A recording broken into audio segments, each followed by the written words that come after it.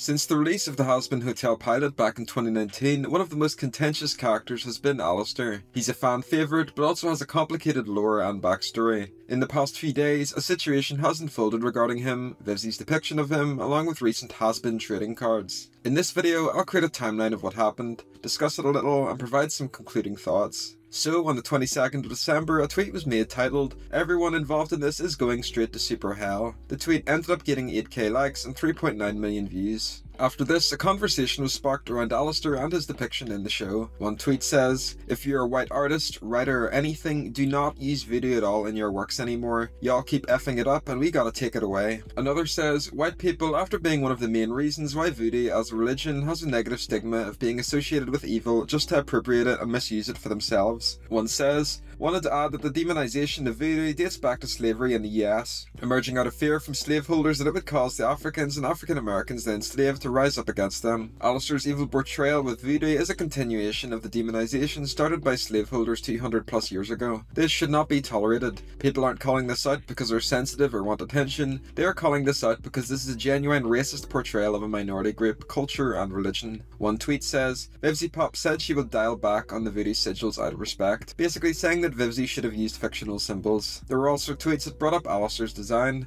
Many Twitter users created their own fan redesigns of Alastor. So, from these tweets, the general consensus is that Vivzie's depiction of Alastor is problematic for a couple of reasons. The first being Alastor's design. Alastor is canonically half Creole, but to some users they say his design doesn't reflect his culture or race enough. The second is his links with voodoo. Voodoo is a closed religion, so you need permission to practice it. So, it's unlikely that Vivzie got permission to depict voodoo in this way. And lastly, there's some criticism because of the depiction of voodoo in the shows, such as Alastor's trading card featuring real-life voodoo symbols. There was also a scene where Charlie mocks Alastor's voodoo. She says, "No tricks or voodoo strings attached." So basically people are saying that Vivzie and the show are stereotyping the religion as something negative. Following these discussions, people began to label Vivzie and the shows as racist. One such example being a TikTok that racked up over 60k likes with the caption, "Me when vivziepop is actually like racist and I can finally hate her unabashedly." The TikTok was eventually deleted. Comparisons started to be made about Alastor and his similarities to Dr. Facilier,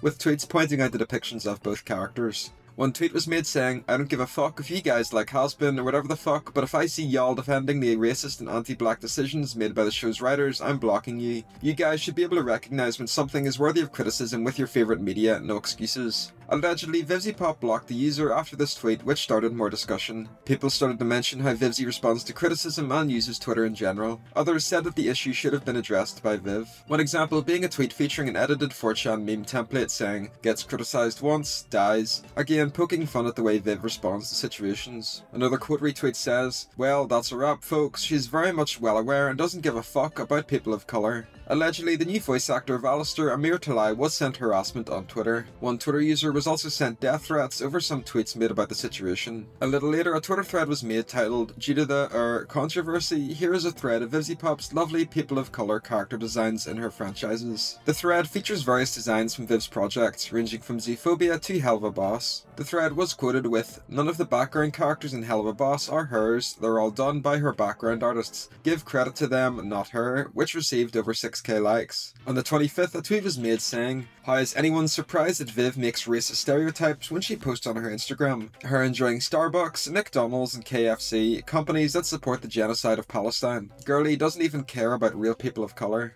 So that's everything covered so far. As for my thoughts, I think it's an incredibly complex issue. Myself and many others aren't experts on these topics, so it's not necessarily our place to make a definitive statement on the matter. There definitely is some discussion to be had, and I think it's good to discuss this criticism in a positive manner. Unfortunately, there was harassment and death threats being thrown around, and it's completely uncalled for. People should be able to discuss these ideas without being sent harassment. With the show releasing in January and the trading cards already out, it means these sort of discussions will continue into the future, and it's unlikely that anything will be changed. So that's everything I wanted to talk about. If you have any thoughts on the situation, I'd love for you to leave them in the comments section down below. Thanks for watching.